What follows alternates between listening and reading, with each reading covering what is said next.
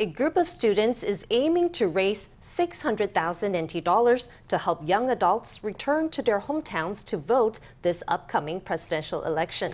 The student representatives say they will use these funds to make transport arrangements so that about 1,000 students will be able to cast their vote.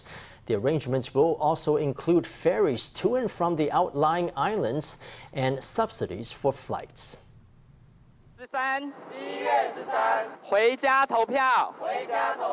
Several youth associations have launched a campaign to raise 600,000 NT and arrange chartered transportation so that 1,000 young people can return to their hometowns to cast a vote on January 13th.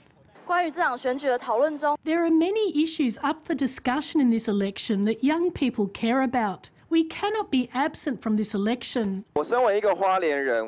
As someone from Hualien, I am used to bus and train tickets being sold out and taking long journeys home. But it's not just about me. There are many students living in the East Coast and in the outlying islands. For students in rural areas and for Indigenous students, returning home is a tough challenge that neither you or I can imagine.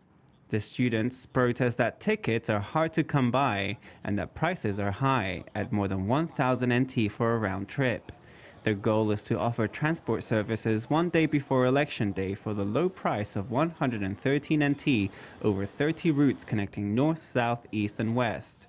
The plan would include ferries to and from outlying islands and flight subsidies. Among youth voters aged 20 to 35, the past voting rate was not high, oscillating at just about 50% or 60%.